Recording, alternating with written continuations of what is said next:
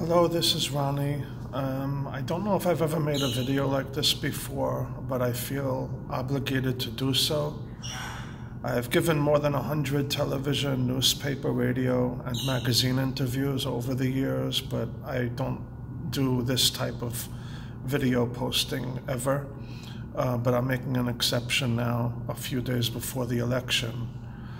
I am not going to waste your time telling you what I think about Donald Trump, the draft dodging, the tax evasion, the marriages, the bankruptcies, the pathological lying. He's a scam artist. He's probably the most repulsive individual that I've ever seen in my life.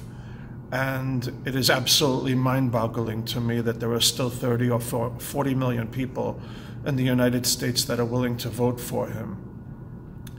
I've been around the block a few times. Anyone who knows me knows that I've walked more than 10,000 miles across 80 countries and 40 states around the world.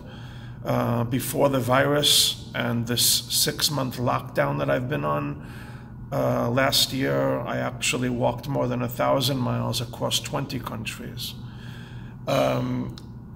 I've never seen anything like this in my life. Some questions just don't have any answers. I want to focus on a few talking points that Trump continues to repeat and has not been called out on by any of the talking heads on media. Unfortunately, we have an aversion towards numbers and math in this country, and he is taking advantage of that, as scam artists and pathological liars do. I want to talk for 1 minute about the stock market that he is constantly boasting about.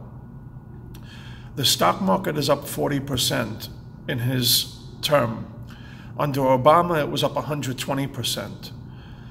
Additionally, what you have to take into consideration is that he has printed $3 trillion, eliminated taxes, eliminated regulations, and eliminated interest rates. If you were incompetent, you would be able to move the stock market 40% in 4 years had you done the same. Another thing that nobody is pointing out is that the stock market is a market capitalization weighted index, which means a name like Amazon has a market valuation and a market weight 20 times what General Electric has. So General Electric can go to zero tomorrow, and it's near zero now, but it would not impact the major indices because it does not carry a big weight there. Amazon, on the other hand, is a name that's doing really well. It has a heavy weight, and it does well in this type of environment. So between the stay-at-home mega-cap names that are supporting the stock market right now, the stimulus, the elimination of interest rates, regulations, and taxes has left the stock market at an overvalued level. Another thing you must understand is that the stock market is not the economy. In fact, 40% of the names in the S&P 500 right now are down by between 25 and 75%. As far as the unemployment rate goes, he is boasting about the fact that he created 10 million jobs in the last few months. He didn't create any jobs. What happened is 20 million people lost their jobs and half of them were rehired. And now that we have a second wave of the virus kicking in, that will lead to another 200,000 deaths. A lot of those people that were rehired will be laid off. He is boasting about the GDP number today, 33% gain, record number. What he is not saying is that it is a bounce off of an artificially low level. When the GDP goes from 25 trillion to 15 trillion, a 33% bounce off of 15 still leaves you 20% below where we were before the virus.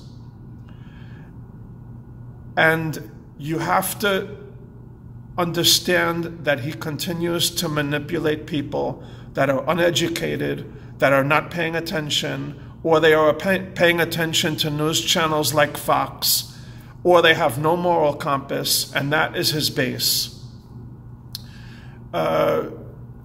Please, if you have not yet voted, vote. You can wait online for 4 years, 4 hours on election day, or you can stay at home and pay the price by having to deal with this existential threat for another 4 years.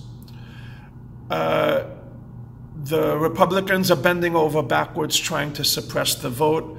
They are unloading legal teams in each of the 50 states. And unless we have a blowout, you can expect that there will be a nasty fight next week. So again, if you haven't mailed in your vote yet, it's probably too late because of the state deadlines. So drop it in at a Dropbox or weather the storm and wait online on election day.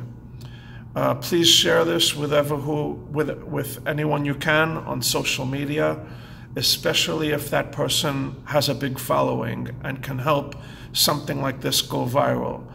I have a lot more to say, many talking points, but unfortunately we live in a society where people don't have much of an attention span.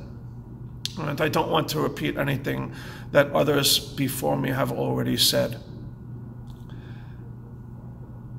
Make sure you vote, and thank you for watching this video.